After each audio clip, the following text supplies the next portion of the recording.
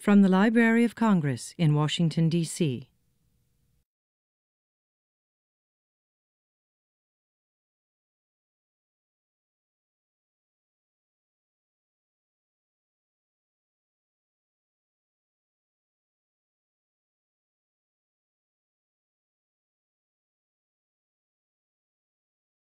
Good morning. I'm Beecher Wiggins. I'm the Director for Acquisitions and Bibliographic Access here at the Library of Congress. We are delighted to have a follow-up session to the one that we hosted at ALA Annual in Anaheim a few weeks ago. It's a part of our process of making sure that LC staff are apprised and kept up to date with major initiatives that we're working on.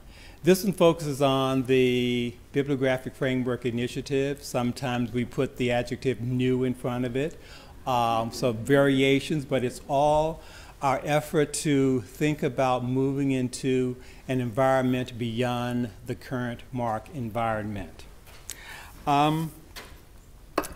This session will be filmed because we want not only to make it accessible to LC staff, but we also promised that we would make it accessible to our colleagues in the national and indeed the international community.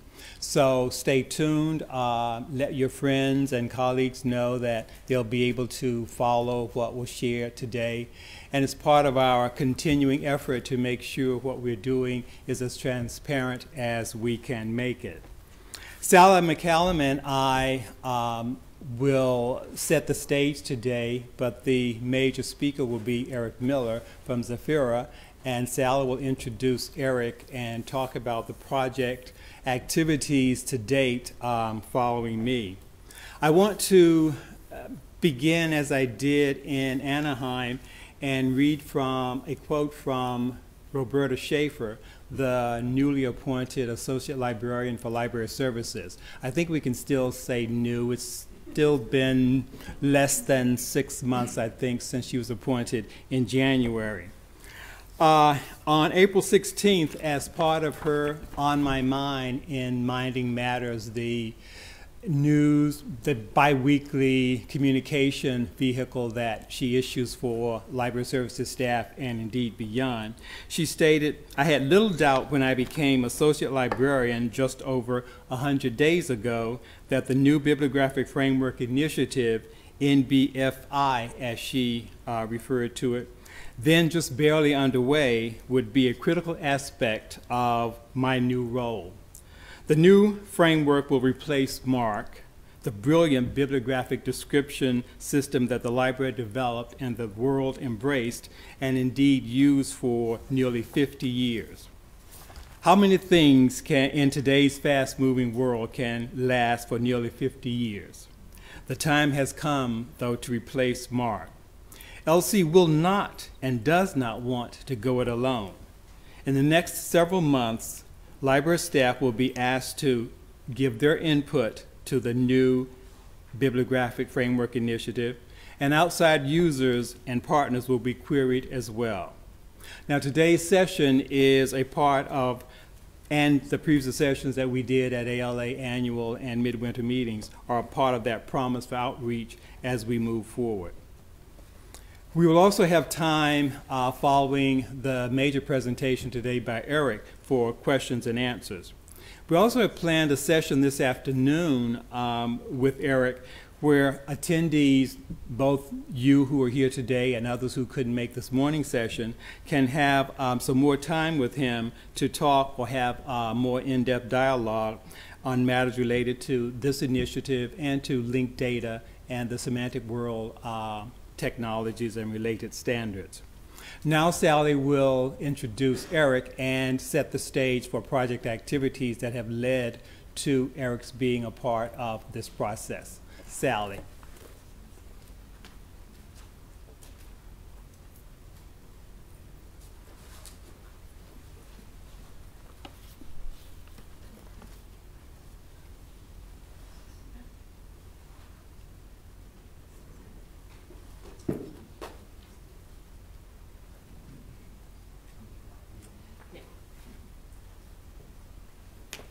Okay, now I can see. Okay, I can see almost. There are bright lights shining this way. I wanted to talk about two things briefly because the key is to get on to Eric. One has to do with the contract with Zepheira, and the other one has to do with community information involvement. The Bibliographic Framework Initiative, we started from the beginning that we wanted it to be oriented to the new technologies, to semantic web and linked open data, or the linked data environment. There are many institutions that we think of as traditional institutions, because they're in fact very old libraries, who have been exploring that area, such as OCLC, British Library, the German National Library, Harvard, and the Library of Congress, to name a few. There are many others also that are pushing forward with linked open data. So we decided to do this with contractor support. And what we were looking for was a combination of mature understanding of the W3C, the World Wide Web Consortia-driven technology, and with also, which is where the semantic web and the linked open data standards and philosophy has originated, and also with an understanding, someone with an understanding, or a group with an understanding and appreciation of the assets of the library community and its standards. And that's not an easy combination to find. We wanted this group to be able to stimulate ideas and foster discussion and focus the discussion by developing some models. So Zepheira staff had the experience with development and implementation of linked open data that was exactly what we were looking for. They have library background. In fact, I first met Eric Miller when he worked for OCLC back in the Dublin Core days in the 1990s. They also have semantic web knowledge in depth. Eric Miller went from OCLC to the W3C at the time that they were first formulating the ideas and concepts of linked open data. At that time, they generally called it semantic web. Linked open data became the words that were used for the same thing later. And he worked there with the theoretical aspects of it, but he also worked on, in a practical manner, at MIT with the Assembly Project, which is one of the first fairly large projects that tried to implement linked open data or semantic web concepts just as they were evolving. So he had early practical work with it. And I won't say any more about him and his team, because he will say something about that. With respect to community involvement, Beecher has alluded to it. We have, in fact, a website and a listserv, which I hope all of you will check out if you haven't already. Our initial idea was to have committees, 2 committees, 3 committees, several committees, and we asked for nominations to those committees, and we had a flood of nominations. Nearly all of them very well qualified and a great deal of variety. But frankly, how are we going to select them, and how are we going to really get the input we needed? Because we needed people who, in fact, would commit to implementing, who were going to do something hands-on with the models, so rather than theoretically talking about whether the models seem like the appropriate ones. So we needed a hands-on strategy and innovators, and after Zepheira could give us an initial model or models and some tools, we wanted them to experiment with real data and share notes with the wider community, try again, augment the tools, adjust the models, and envelop not just the initial experimenters, but then a wider circle and a wider circle of implementers. Of experimenters, I should say, who were doing some implementation work. And this is not dissimilar from the way MARC itself was developed. It was not developed by a committee. It was developed by a group of implementers who experimented with the models that were coming out of the Library of Congress at the time, and reporting back what they found and how things worked. There may be eventually some conventional committees, but I think that's way on down the line. So now I'm going to turn things over to Eric, and that is the best part of our session, and I'll let him introduce his work.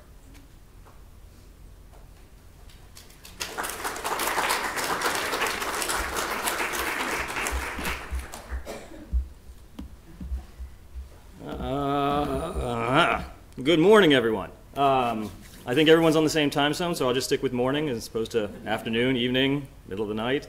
It's a pleasure to be here. Thank you very much for the introductions. I wanted to talk a little bit about some of the work we talked about a couple weeks ago at ALA, and give folks sort of an update on the an overview of where we're at in terms of the initial modeling, but also sort of process status and sort of next steps and frankly what we can do collectively now to start preparing for moving forward. And I was trying to basically figure out how best to discuss this, because there's been a lot of different things, as Sally mentioned, that have been going on around the world. Certainly there's been a lot of amazing interest and very large-scale efforts in terms of applying linked data technologies to collections.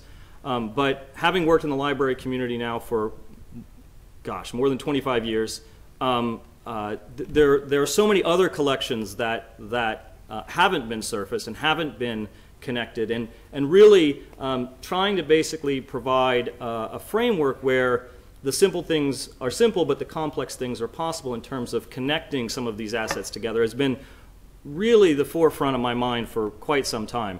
And when I met Sally, I think it was in March, and we discussed some of this work, and I came to talk about linked data and the future of sort of what the web as a platform can do for social curation and sharing.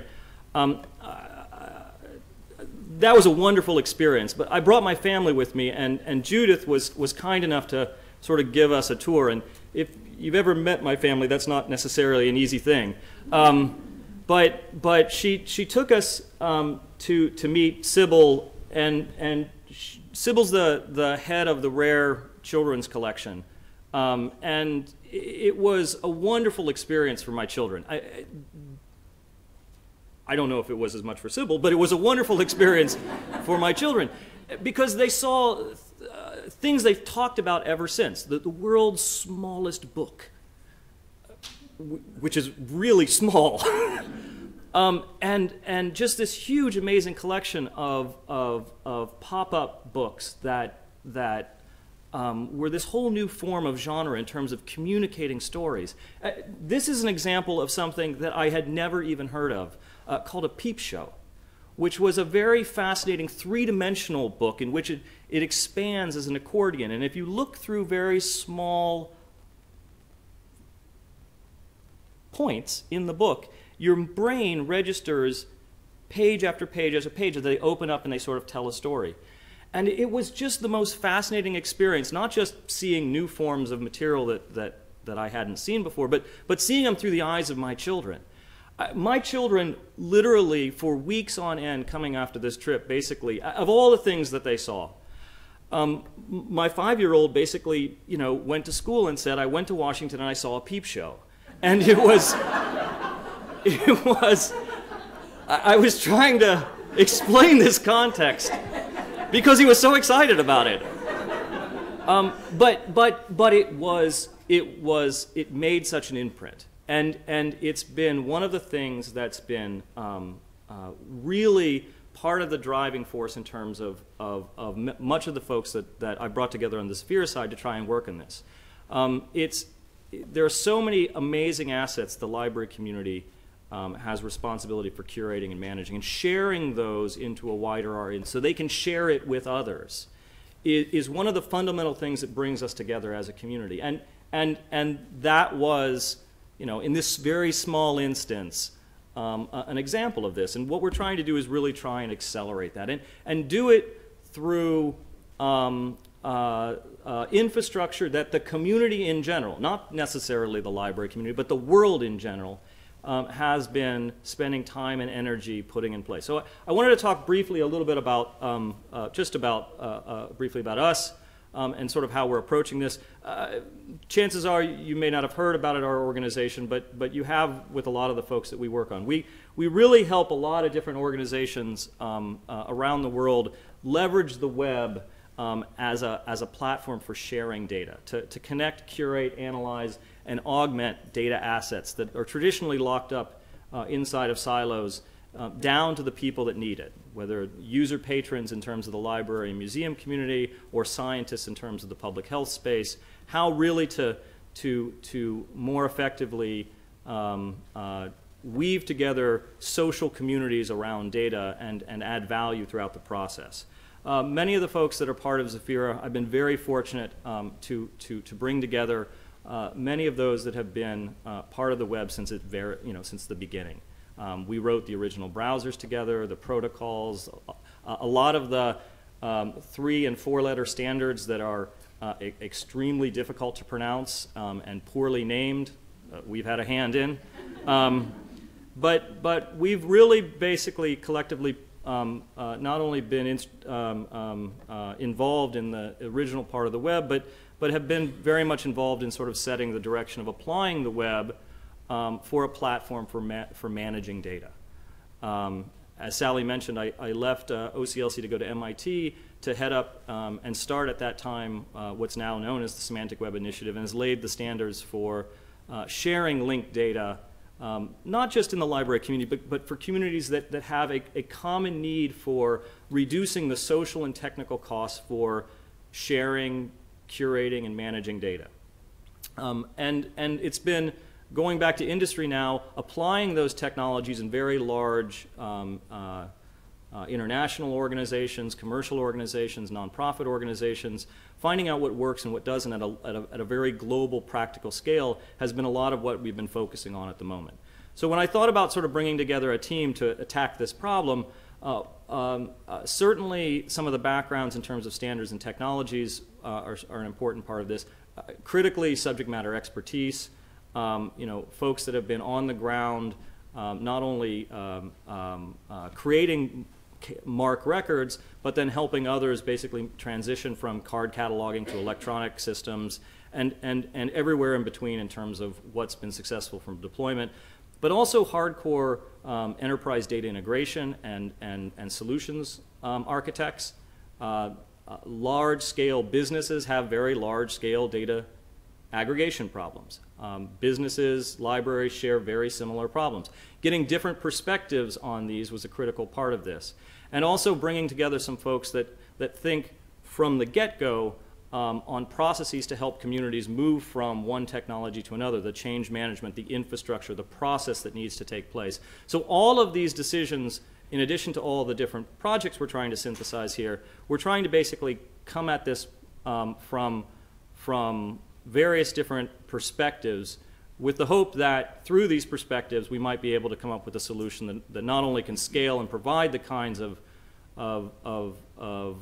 goals and architectures that we're talking about, but that can be deployed in as effective a manner and as an efficient a manner as possible. So a little bit about the work. Our goal in doing this and talking with Sally was, first sort of taking inventory and assessing from an architecture and modeling standpoint a lot of the work that's been going on. There is a lot of work that's been going on in various different national libraries. There's a lot of work that's been going on in this building and other institutions that are dealing with library, museum, archival information. Trying to get a handle on all of this has been a bit of a daunting challenge, mostly because the different variability of the data and the different variability of the needs requires different solutions. But trying to get a sense of what's common among these and how can we put in place a substrate that takes the 45, 50 years of the richness in which we have in MARC. And I do mean richness both on the sort of technical but social, evolutionary perspectives. I've been part of the standards community for a very long time, 25 years. That's a drop in the bucket compared to MARC, right? How many standards can you think of that have lasted 45 years? I can't think of any interchange formats that has lasted longer than MARC. That is amazing, and something we should understand, not how. So part of what we've been doing is looking into just sort of the resilience of this, and what are those resilient patterns, because we need to sort of reflect those and emulate those in how we move forward. The social, organizational, evolutionary aspects of this. So, but looking at this from a standpoint of building on that evolution, I think it would be a mistake to basically, just as it was a mistake for any kind of web technology, to sort of say, look, we're going to shut things down at this point, we're going to clean things up, and we're going to release a new version 2, 3, 4 years from now. No one has the luxury of doing this. So how can we lay down a model for supporting these dialogues, for supporting this kind of use cases and goals in which we've identified, but in a way that allows us to evolve rather than sort of a hardcore cut into something new. And really, as Sally mentioned, something for a basis for community discussion. What's going to come out of this work is not a fait accompli. It's not going to be the model. It's going to be a basis that we hope will serve as a focal point for relating a wide range of different initiatives, and hopefully something that can be a very small change to many of these different initiatives that can see the combined effect when we start connecting the dots across them. And that's really been the focus of this from terms of review and modeling.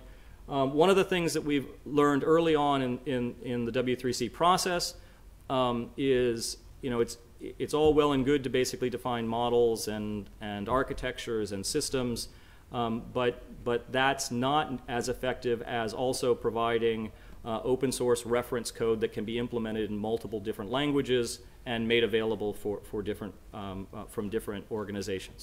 So having some substrate tools and infrastructure that not only basically give us an assessment from a modeling perspective of what can scale, what can be effective, but also can serve as input into the basis for more refined standards, more baseline code that others can contribute to. All of this is sort of part of the process, and ultimately to create a roadmap for moving forward, both in terms of refining the model, but also a process in which dialogue can take place, feedback can take place, and the tools and infrastructure and alternative approaches can be vetted. Quickly on timelines, we started this in mid-May. We've been in the process of doing a very deep dive in terms of related initiatives, and we're finalizing the initial draft of the model for internal discussions. July, August, we're actually ahead of this in terms of the prototype and translation services, but tools to basically support this initial model, modeling for us and tool development, work in parallel.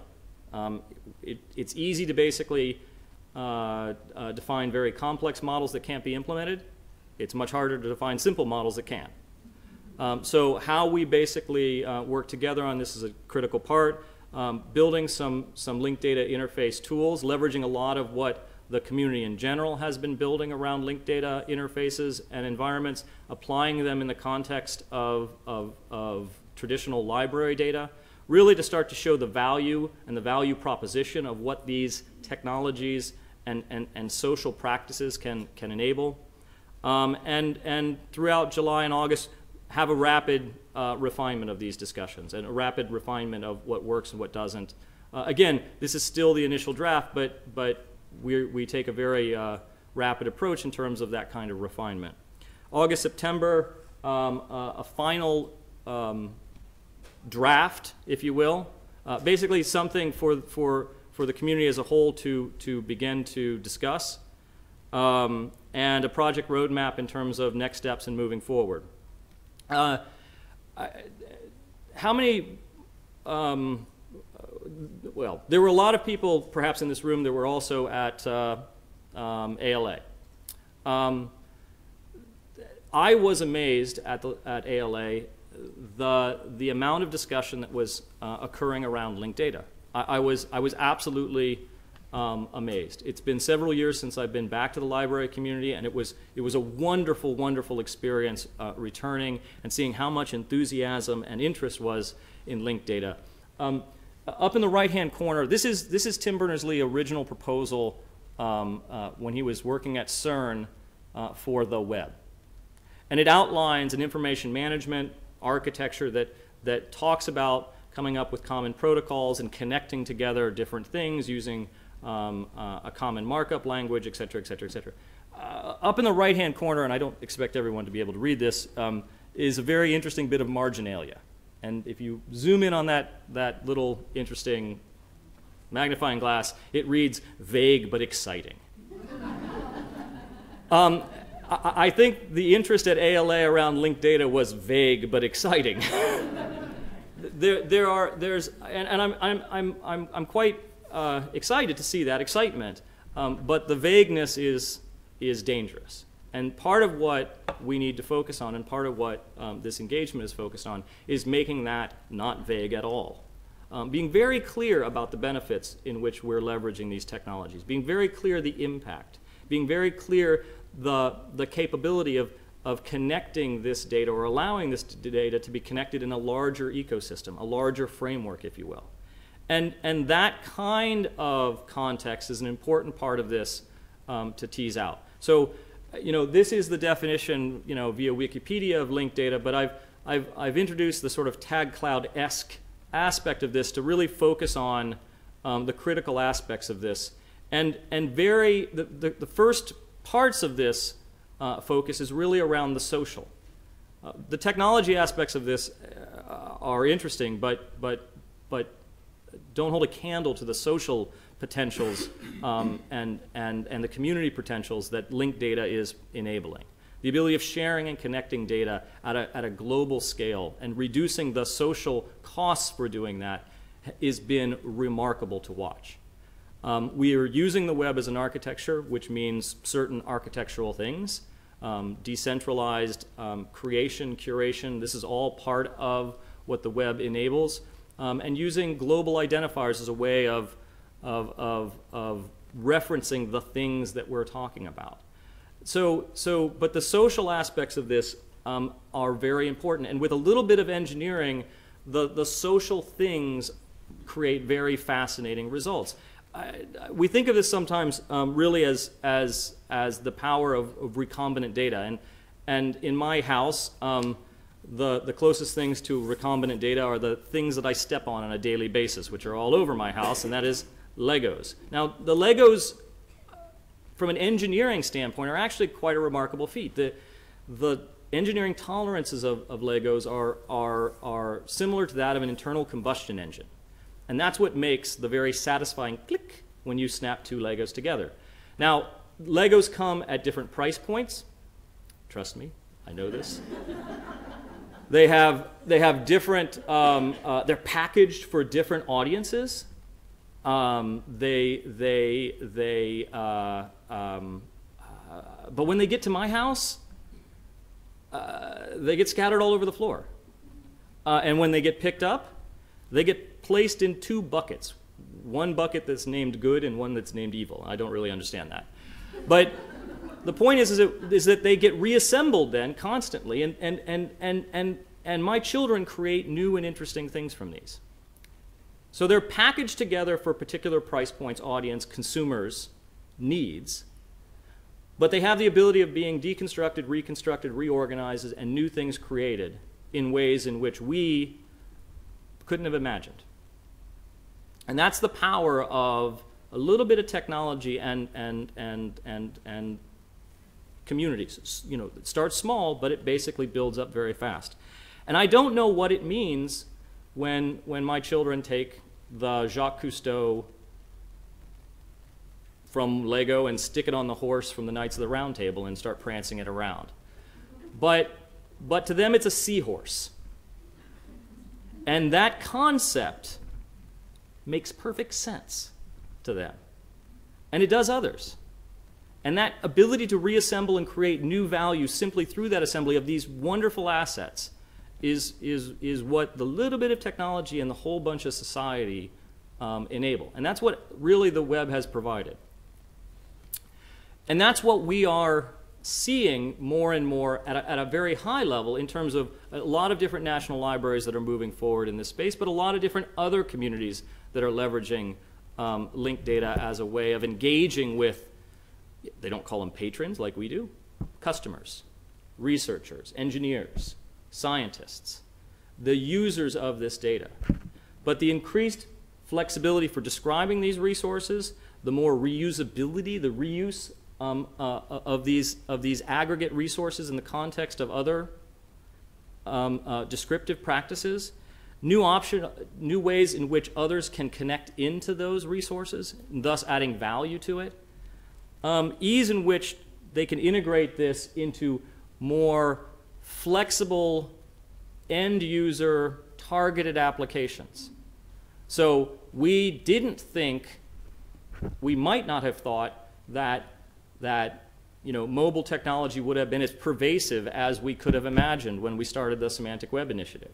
But the fact that it has used the web as a platform and has built devices and applications based on that, we can quickly leverage a lot of the existing infrastructure here into new target markets that we could have never imagined 10 years ago when we started this.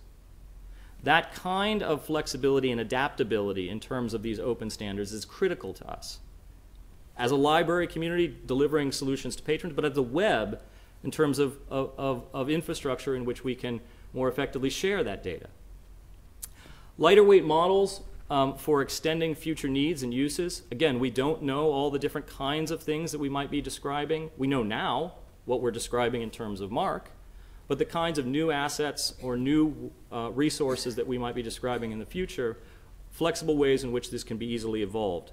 And improving positions in credible records in the context of libraries to other kinds of applications. I'm going to talk a little bit about this here in a bit, but when more and more data is made available, who you trust and the quality of information is going to be an asset.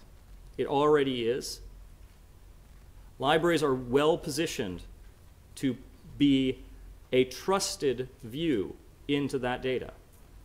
And part of what the benefits of this particular approach is to accelerate that trust into a wide range of different constituencies and different communities that we might not have been able to touch otherwise. So let me be a little bit less vague and perhaps a little bit more concrete of what we're really talking about here. With all due respect to a lot of my colleagues that have been working on the standards and technologies of the web for so long, I am reducing it to one slide. The web as a platform can be thought of as some very simple protocols that allow resources to be linked to each other and retrieved. The little blue links that we click on and go from one document to another are uniquely identifiable documents that have a link relationship that exists between them. We read, if we're fortunate enough to read in the native language in which the document is reflected in or are not visually impaired, we read the relationships that exist between these documents. This is my home page, boom. But to an application, to a robot or harvester or a search engine index, it's literally just points at. So the web, as much of a communication platform as it become, is really an architecture that supports uniquely identifiable things that link to other identifiable things. And it allows us as a community to create these new things and link to them as we need. Part of what we're focusing on in terms of the linked data is to be very clear about the relationships, to allow relationships to be defined between these things. So no longer I'm talking about, this is my friend, boom, but friendship as a relationship between two people.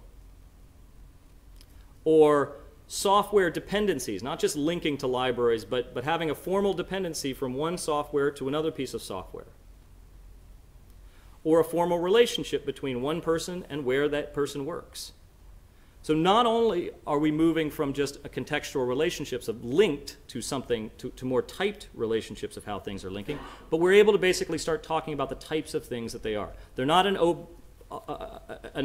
abstract thing that points to other things, but we're now able to talk about people, places, subjects, books, monographs, music, et cetera, et cetera, et cetera. We're able to basically define the type of thing that we're talking about and the contextual relationship that exists between them. And leverage the power of the web as a way in which we can create new types and new relationships to connect things together. That's it. For all of the different specifications that many of us have been involved in, those two slides reflect, in essence, the evolution of the web to, to a linked data architecture. And there are lots of different nuances, and those nuances reflect those specifications. But being able to create new types of information and link to information in very specific ways is really about what the linked data architecture allows us to do, leveraging the web as a platform. And there have been a range of different communities that have been experimenting with this. This is just a fraction of the community that have been experimenting this in the library community. And the library community is just a fraction of the communities that have been experimenting in this in terms of delivering new products and services. And many of them are not experimenting, but making very large-scale production-level efforts, to provide new ways in which they can sell products or services and different things like that. And I'll talk a little bit about how this shapes up in a bit. But that last point here in schema.org is an example of that work that's going on.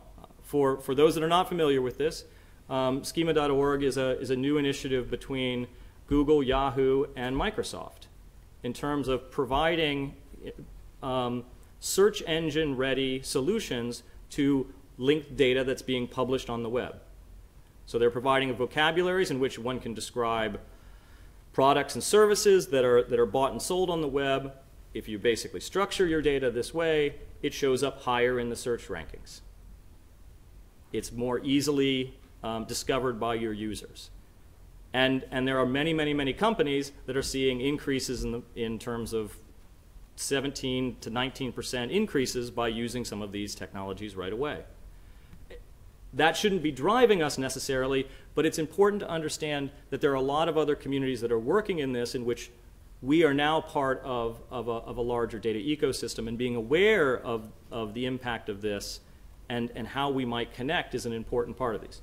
So in our community, I don't need to explain these acronyms, which is lovely, but there is just a few here. And of all of these, everyone's done it differently. So the good news is they're doing it. The bad news is they're doing it in ways that don't effectively connect together. So we're not really leveraging yet the true effectiveness that have made our community successful in terms of cooperative cataloging and sharing and connecting new assets. But we've made a very important step closer than we were before by surfacing this data based on some common principles. Every one of these now are starting to use identifiers, for example, for describing the kinds of things that they're talking about. Every one of them are typing, being very clear of the kinds of things that they're talking about. Everyone's coming up with relationships that express how data is contextualized and connected together. So even though we're all doing it differently, we're starting to use the same substrate in which we can express our differences. And that's actually a huge step. And part of what we're hoping to achieve in this goal of this initial phase is really sort of a way in which we can start to connect all those different assets that are expressed in the same way together. Part of what we're doing to achieve this is really, we're asked to do this in terms of the review, but asked us also to do this in the context of MARC. And that has been an amazing experience. There's so many fascinating, I have to put myself on a diet in terms of trying to understand the history of this standard and how it evolved and everything else like that. The run length encoding aspects alone are quite fascinating, for anyone that's dealing in IBM and EPSDIC still. I mean, but it's quite interesting to see the history and evolution and richness that's expressed in even a single record. But deconstructing this, identifying from a linked data perspective the resources that are hidden or reflected inside of MARC, to extract these and surface these in terms of web resources, and to tease out common patterns that we might see in terms of MARC for describing in a quantitative way the combination of patterns used for specific types of things, and start to surface those relationships in ways in which we can connect these things together.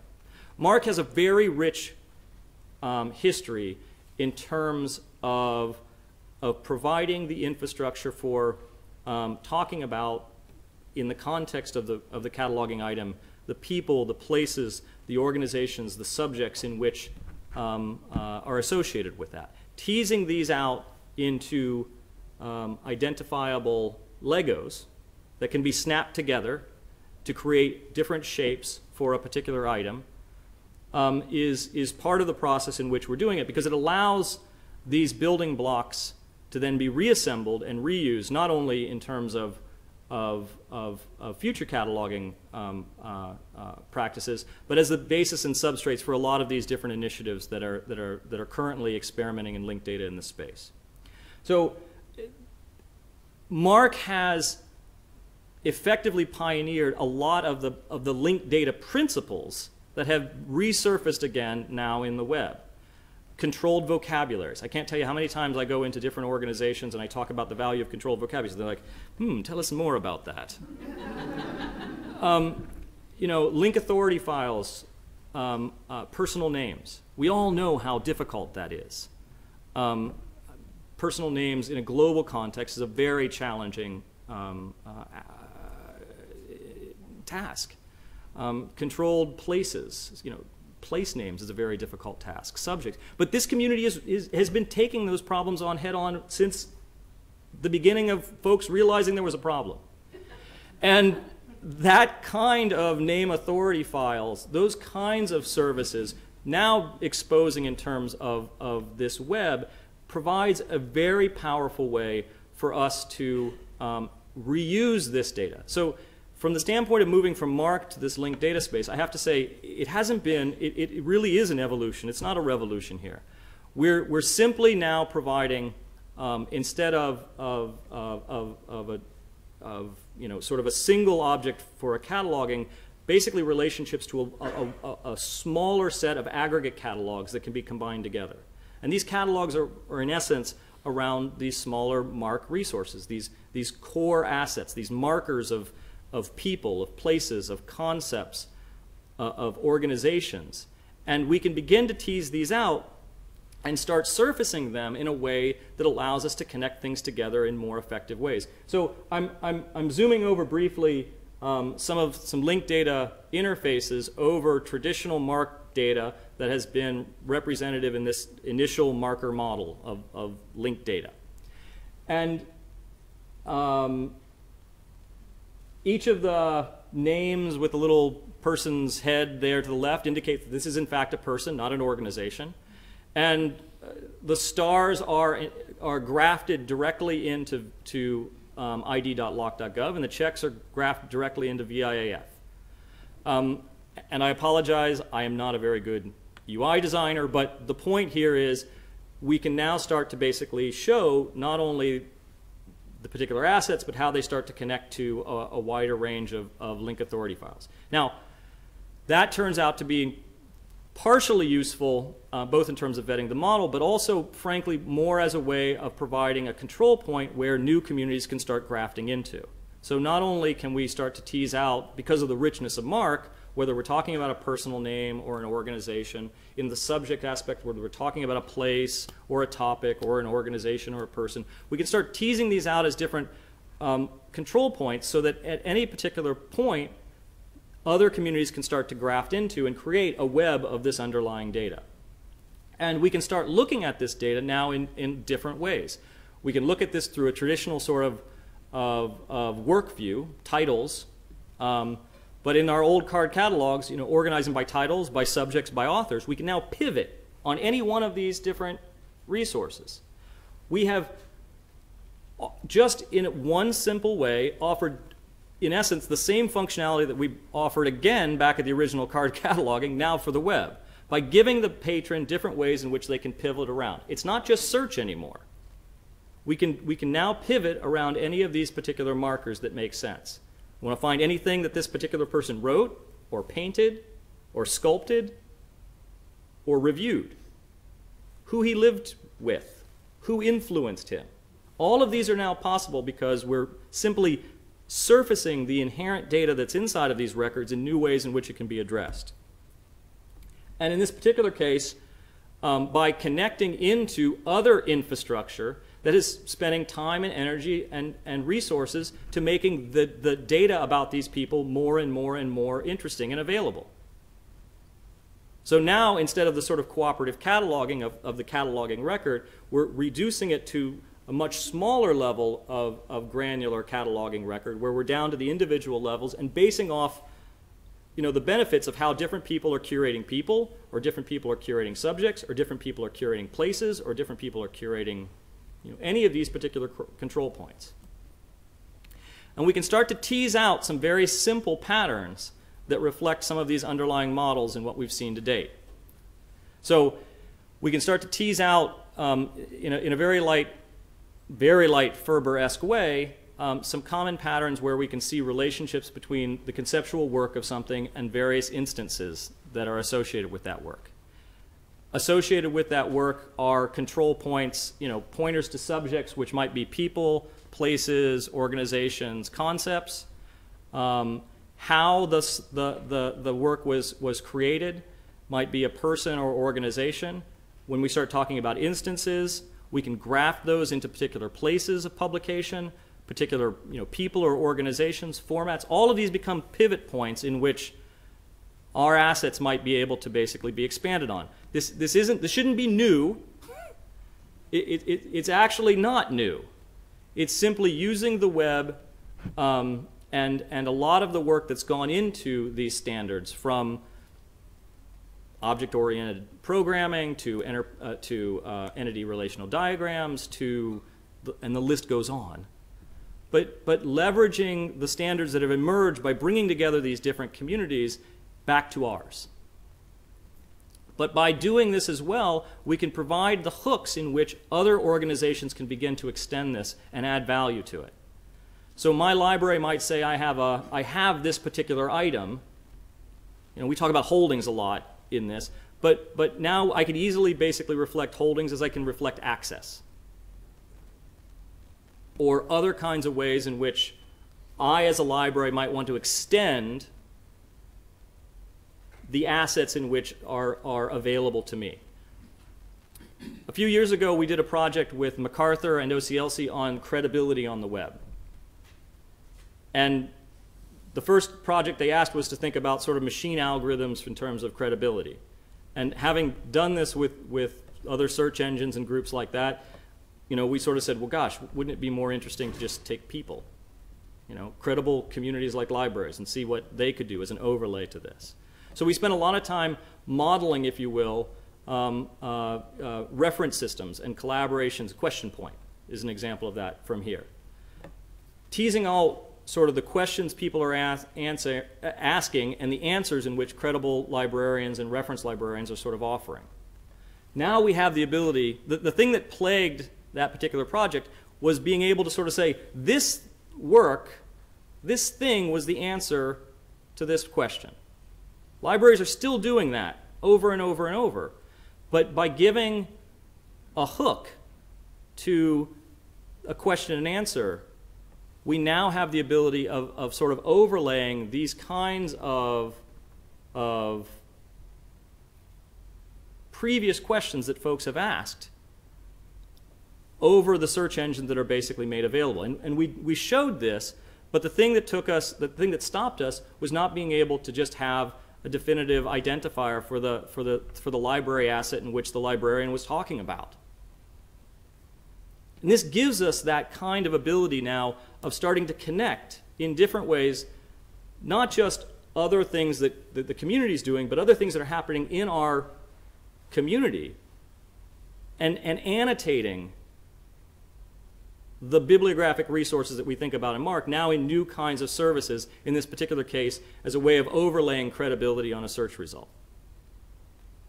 And that kind of fundamental hook is all that's really needed here to start providing new Legos being snapped together in new and interesting ways.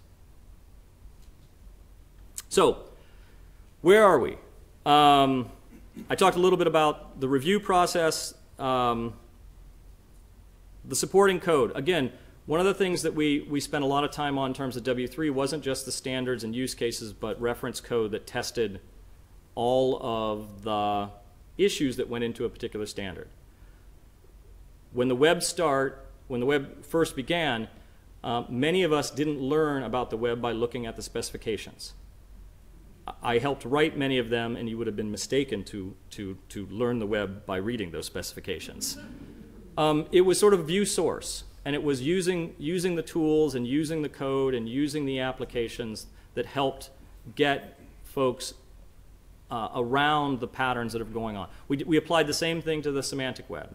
Early on, when folks were trying to get their minds around what is this linked data concept about, providing some open source, some reference code that allowed people that went in addition to the specifications to test it out, to find out what worked, what didn't, how this related to their particular current development activities, their business discussions, et cetera, et cetera. We're applying the same methodology here. Providing some tools and translation services that are open, free, for allowing folks to basically experiment with this mark-to-marker linked data pipeline, mechanisms for validating this information, mechanisms for connecting it, and really ways in which you could bring together the development community and the implementers community and the user community and the business community in a shared way through not just discussing standards or committees, but seeing what it looks like on the screen, or seeing what it looks like in terms of traditional applications. One of the things that I spent a lot of time at ALA was sort of meeting with various different groups that were part of those early acronyms. And one of the common themes that came out in that is what we'd like is just a seat at the table. And what was very clear is that nobody could agree to what the table was. So everybody wants to sit at the table, but no one sort of could define what that table was. And we have a very similar problem in any sort of organization that's trying to deal with standards here. And having some baseline infrastructure and some baseline frameworks is critical for accelerating that. So while there's been a lot of effort that's been going on, there hasn't been a lot of commonality among that effort. And what we're trying to achieve here in this engagement is really some common ground to accelerate that effort. It's not necessarily to replace one for something else. It's really to how to accelerate the dialogue and provide some substrate in which we can have an enjoyable conversation and a productive conversation. I remember running a lot of different early working groups in this space, and I would make the point of, well, all right, we're going to table this discussion. And in the US, they thought, okay, we're not going to talk about it. But in Europe, they thought, let's talk about it. Right? I mean, we're still, because these concepts mean different things, and that's what we're dealing with right now. Not only do we have different models, but we still have different concepts. And having some common models, some common code, some common experience that we can begin to come together at a seat at the table is really what we're trying to achieve here. So if we were to basically say, is this engagement successful, one way I would basically characterize this is, have we provided at the end of the day enough of a structure of what that table is that we can begin to have in a more effective dialogue than it's had to date? And I think we can. Having done, I wasn't sure about this about a month ago, but because there's a lot of stuff here, but I do believe we can. And from the discussions that we've had, frankly, even since ALA, and some of the implementation discussions that have already started, in various national libraries. I actually do believe that not only can we have common grounds for accelerating this conversation, but a very effective process and procedure for supporting community experiment and dialogue and evolution of this that allows for some minor course corrections in various different groups, but will benefit all by having this common table in which to have that dialogue. So what do we do now? How can you help? You know, right now there is a lot of confusion still about what linked data is. I mean, you know, I've given you sort of two slides that tried to sort of, you know, collapse that. The answer is somewhere between those two slides and everything else that basically is going on. But you know, look into this, try to understand it. What's going to be most effective, though, in any community that's understanding is the nomenclature, the concepts, the stories that this community can share with each other to understand it. Understanding what linked data, what the pharmaceutical companies are applying linked data, or the commercial companies are applying linked data, or the public health organizations that are doing it, is helpful to understand sort of market trends, but less helpful in understanding the subtleties that we care about as a community. So not only can you basically focus on what it is now and learn everything you can, but more effectively finding those areas where you can share it among your colleagues and discuss this and find out how it impacts, you know, end user experience, to cataloging, to if you're in the issue of building systems, to licenses. You know, all of these different things require different perspectives. And so understanding more and more of how these technologies apply to your specific area is what you can do right now. I do suggest you look outside of the library community for some answers and look around at what others are doing. These particular architectures, for example, allow for greater level of granularity. What is the impact of that in terms of licensing? What is the impact of that in terms of caching and optimization? What is the impact of that in terms of user experience? Different communities are leading the way on different aspects of this. So there's a creative tension of understanding how it relates to you, but also I encourage you to look outside and try to basically become a bridge for those other communities that are leading the way in other aspects of this. We expect to have a final draft. Again, this is the draft, but a final version of the draft, supporting tools, supporting interfaces. These are going to be still some low-level tools. They're not going to be cataloging interfaces in which you can turn a cataloging team on, but some low-level tools that help you understand more of what the impact of these technologies and social directions are enabling. In August, September, you know, experiment with this. Start to prep your teams now for experimenting with this. Give them permission to experiment with this and participate. Make sure this is part of your criteria. You know, participate in this. You know, you are shaping your own future in this. So now read as much as you can, ask as many questions as you can, and in October, September, be prepared to actively engage in terms of trying things out, telling us what it works, what doesn't, and being part of this larger discussion once this table's in place.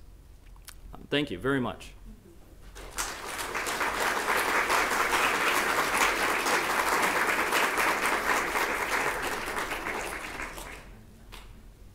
I'm not sure what happens next. Now you open the floor for questions. Okay.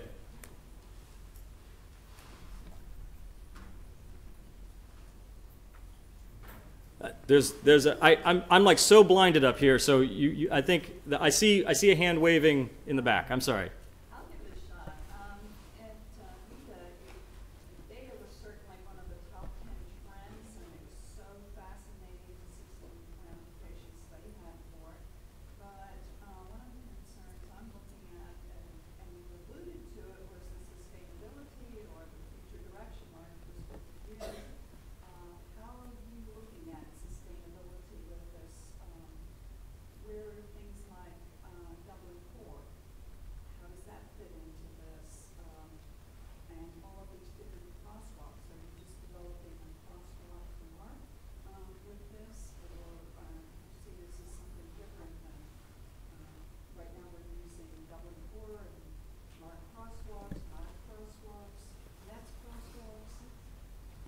I think you can get to sort of crosswalks to crosswalks. I mean, you brought up Dublin Core. I don't think that's. I don't think anyone. I was one of the co-founders of that initiative.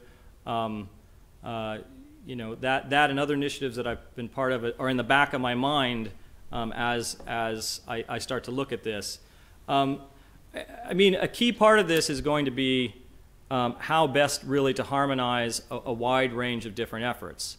Sustainability can be measured on a couple different things. One is, how does this effort relate to other efforts? And certainly being very clear on how those relate is an important part of this. In a linked data or RDF manner, part of those relationships are defined by giving a nod or giving being very explicit in terms of vocabularies.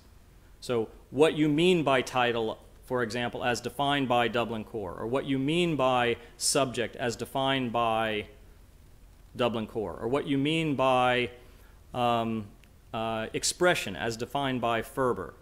So in a linked data model, one can define a very flexible model that picks and chooses different vocabularies from different communities to create some reflecting model that gives a nod to each of these different communities that are basically expressing that. And if you look, for example, into the British National Library's efforts, that's exactly what they did.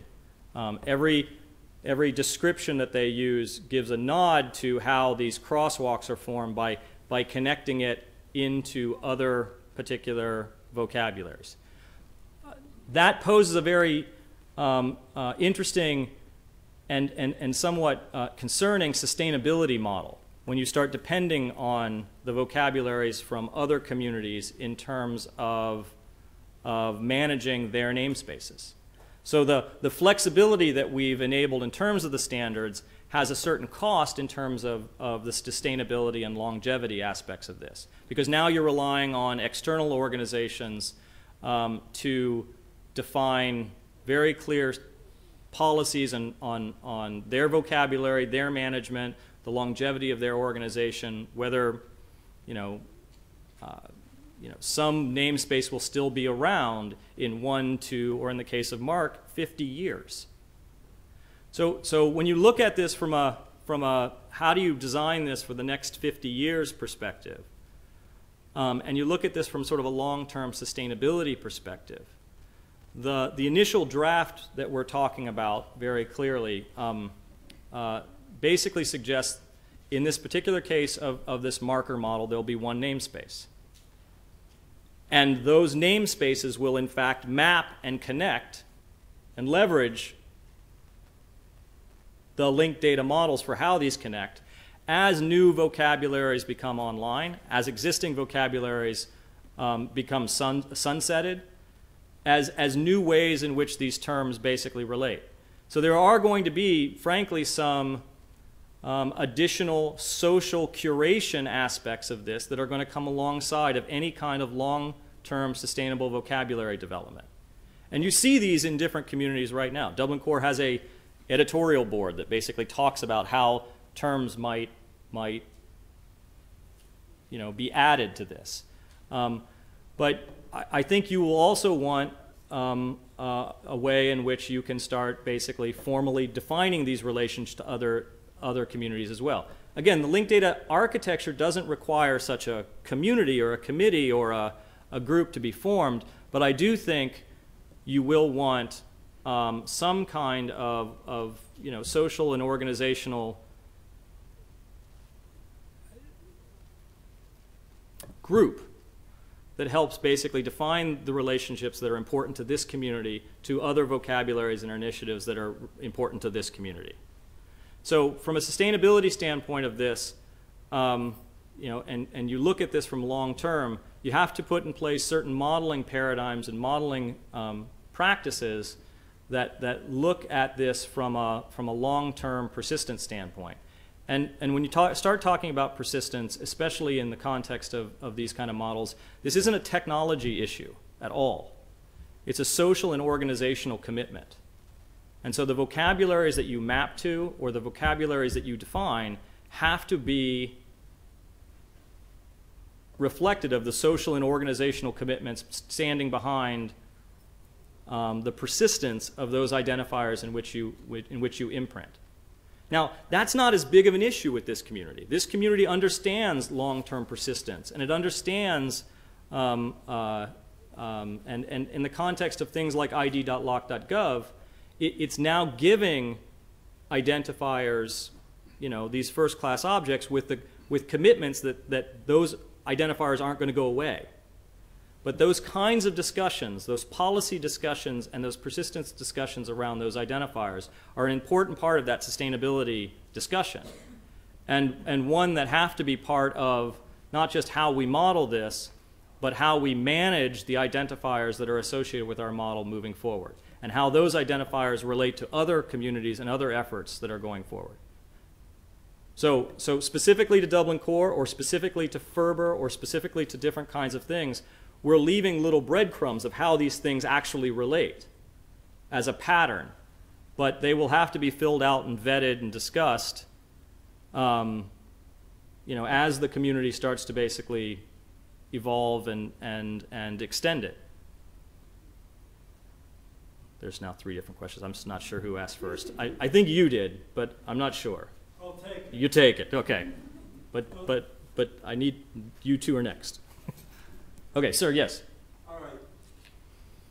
What you were just talking about, when you said, now you as a community know the value of this and have experience trying to implement it in other ways already, and so this is going to be a very natural sort of... I didn't say natural. Well, but there's more familiarity here than, say, other communities. Right. That's what I'm trying to say, yes. All right. One of the difficulties that this community has had, and it's only within, I would say, the last 15, 20 years that it's begun to face it, is interfacing with everything or everybody or outside other Right. communities, okay, including business community, finance community, social organizations, government organizations, and so on. And one of the reasons for that is because we defined our needs in such a way that they relate just to us, all right? But the same is true for the other communities, okay? Business communities, government communities, they all have their own vocabulary Absolutely. and their own way of using them, okay?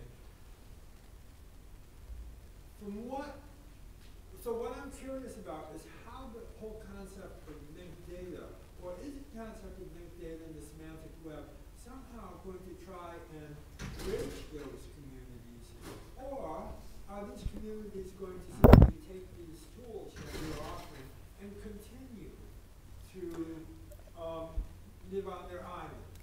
I think the answer is yes. I mean, and I don't mean that in any sort of belittling way, but the folks that got together to basically discuss leveraging the semantic web were sort of, I would characterize them roughly into sort of 2 camps. One was, we're no longer interested in sort of proprietary solutions for managing our data. I mean, if anyone's gone from one data management system to another, the cost, the energy, the cost is a very challenging thing. So if we could come up with an open, non-proprietary way of reflecting our data so that we could reduce those costs, that would be great. The other was, we see value in being able to sort of connect into other communities to reduce social and technical costs. And the library community is not alone in terms of building up their own, vocabularies for describing assets, as you mentioned, even sort of names for those things, right? OPAC, it was very difficult to sort of explain to folks, OPAC's a database. It's okay. I mean, it was, people come up with different names for these different things. And they're not exactly 100% equivalent, but when you help bridge the communities, it's helpful to sort of make those connections. You will see communities still simply using these technologies to accelerate within themselves new ways in which to share information. That's all right. You're also seeing communities that have, I would say, closer affinity, starting to connect in ways that make more sense. Would I see the semantic web and linked data technologies providing a substrate between libraries and the business community? Technically, yes. Socially, I doubt it.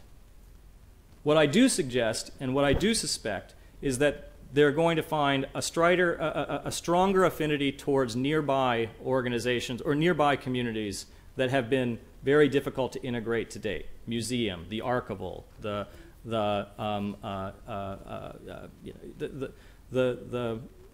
those kinds of organizations in which, yes, we technically have different ways in which these organizations think about these things, but there's enough common substrate and enough common overlap that we'll start to realize the value proposition of leveraging this.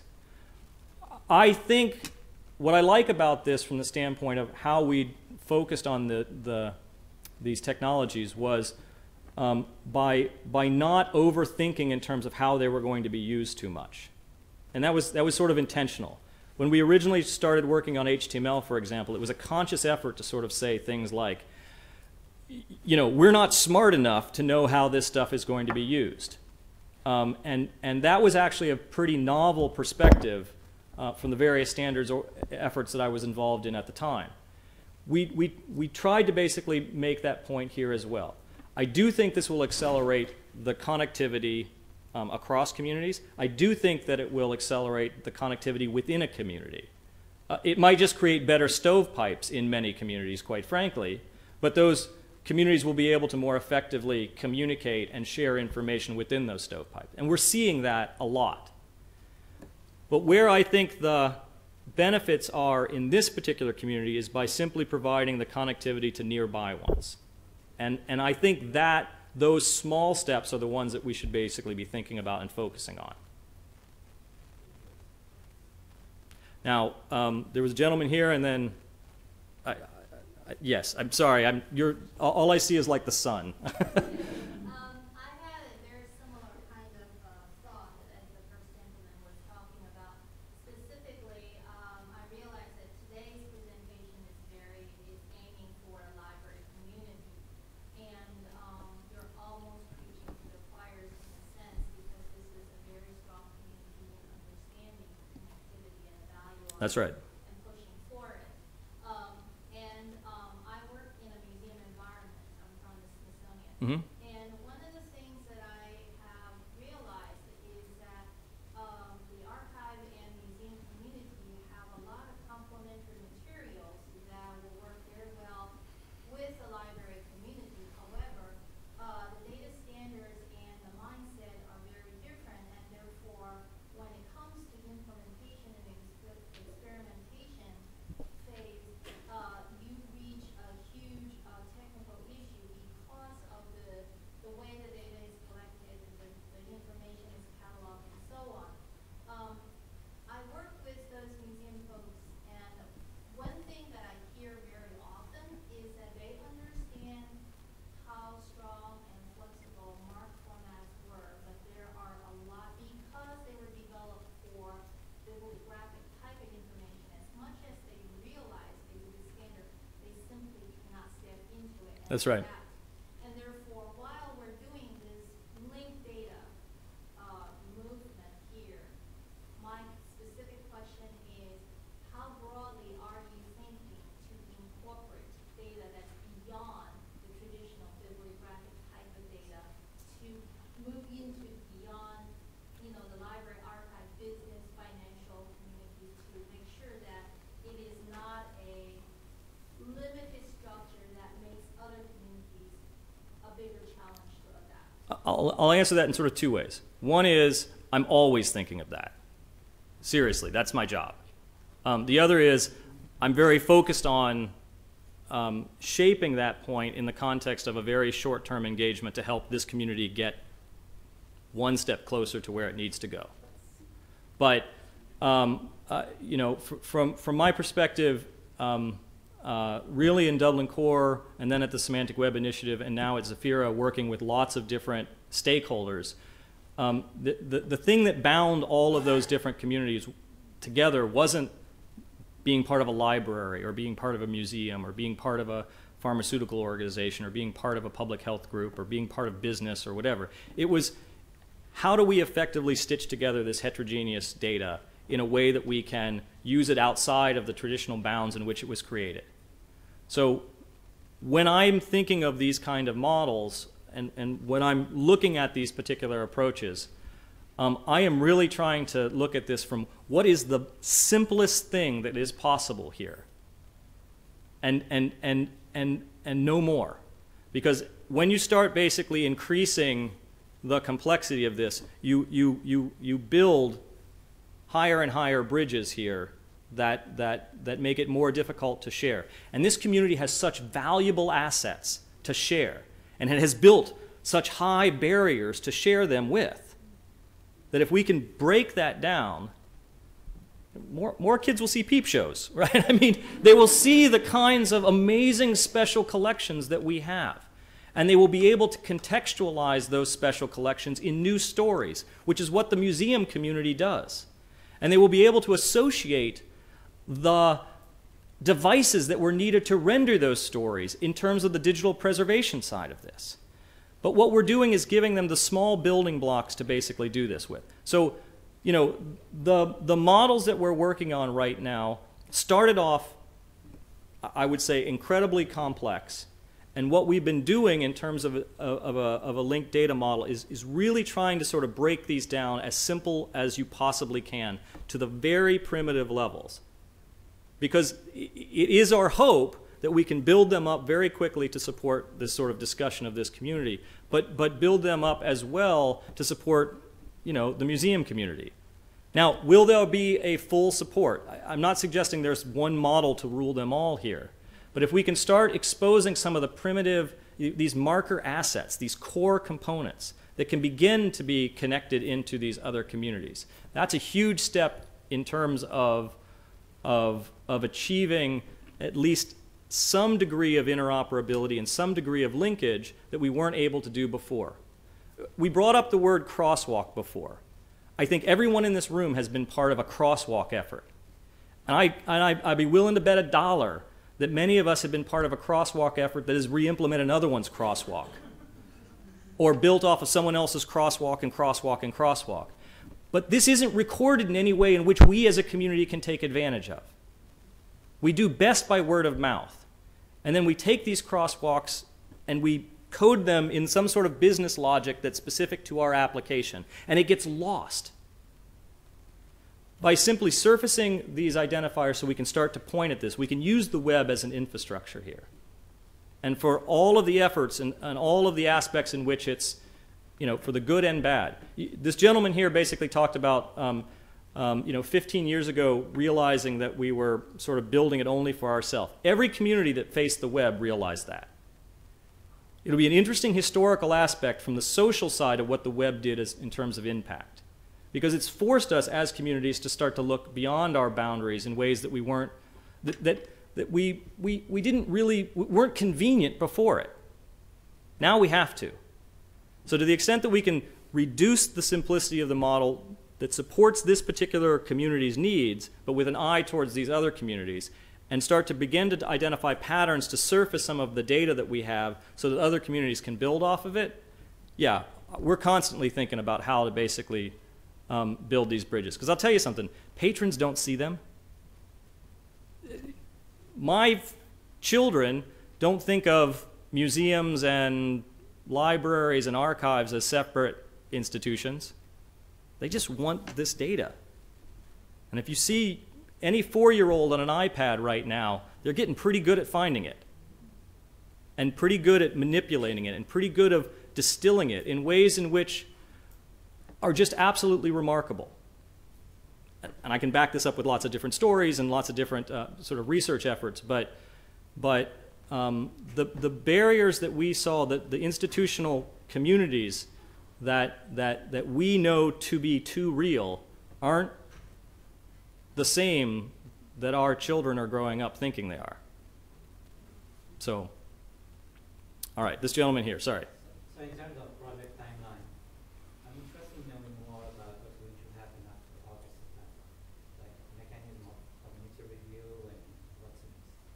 So that's a great question. I can tell you from a contractual standpoint up to that point. After that point, I can't. But this is what I hope.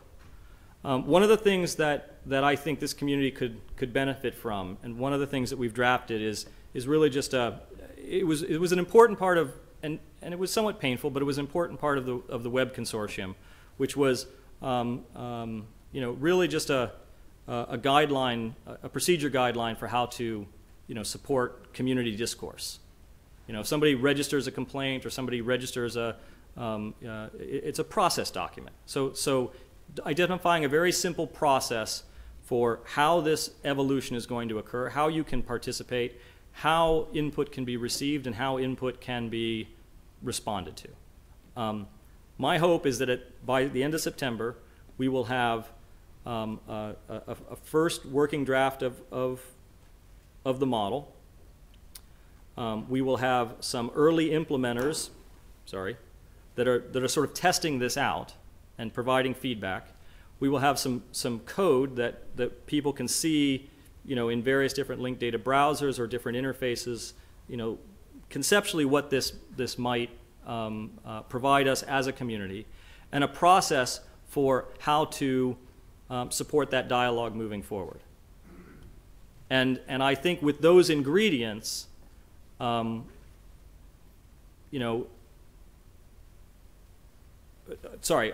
one important thing, really just at least from our perspective, a roadmap of how to move forward, and the key pain points that still need to be addressed on the social side of it, the technical side of it, the education side of it, etc. Those are the tools that our organization is contracted to build and provide. How we as a community can start using those tools to build this table and to make it happen. Beyond that, I think the two people in front of you will be the best ones to answer. But I will say that I would love to be part of that, because it has been a really enjoyable experience taking a lot of these different lessons learned from these different communities and coming back to the library community where it all started. I mean, a lot of people don't realize that the library community had such a huge impact in terms of shaping both the web as well as the semantic web. And it's been wonderful to sort of reconnect and sort of take advantage of the lessons learned all the way along the process. So I expect to be part of that table. So, yes. One of the challenges, as I'm sure you realize, in the next 9 months or so for the library community is implementing RDA. Mm-hmm. And there's a lot of training going on, there's a lot of study.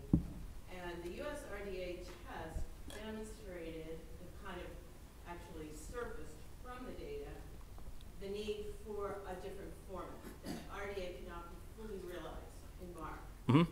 So that much I think at least is known. But can you flip that around and say, okay, yes, we need a new format to implement RDA, but does the implementation of linked data and the semantic web also need RDA?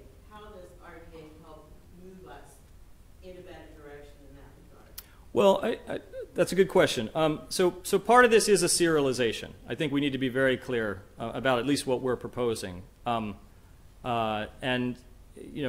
one can talk about abstract models, but what's very important is to be able to serialize that from one machine to another. If you don't have some kind of encoding format, you're really only dealing with abstract models.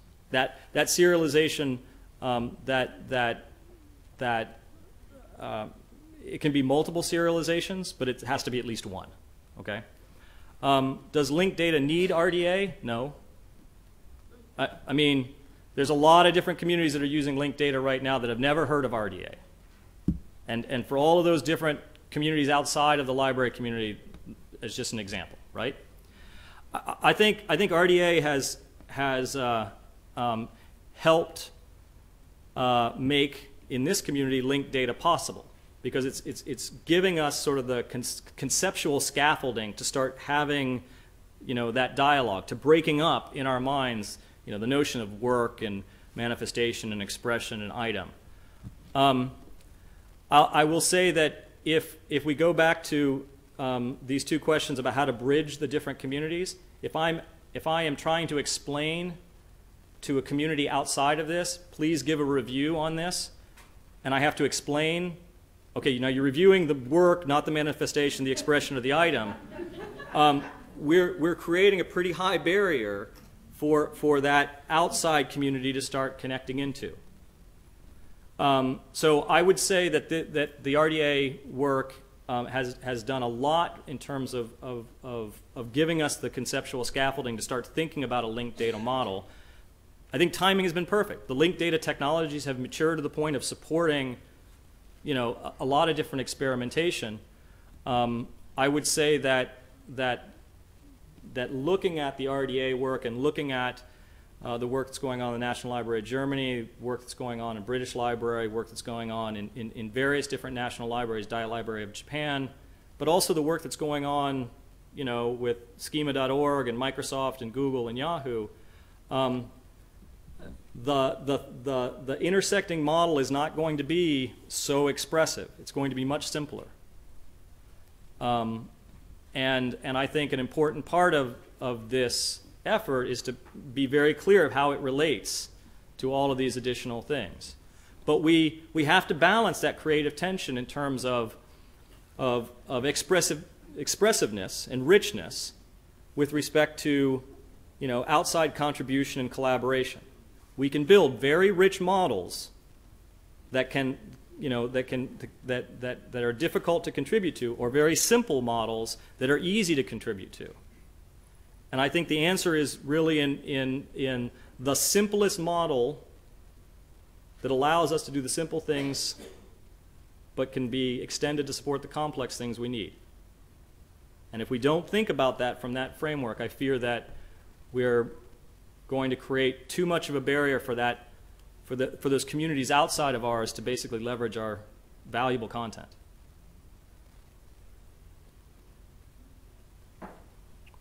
I think I'm getting the nod that that's it. Yes. It is 11:30. We are very grateful for your turnout, and we want to give another hand to Eric. Thank you.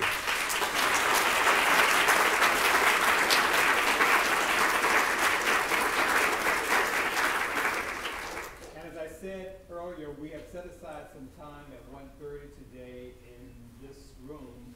If there's further discussion and dialogue that we wish to have with Eric, please come back. If not, we will find ways to use Eric's time. Oh, I got lots of things I want to do with you guys. So, I mean. So, thank you again, and come back at 1:30 if you have some further discussion. This has been a presentation of the Library of Congress. Visit us at loc.gov.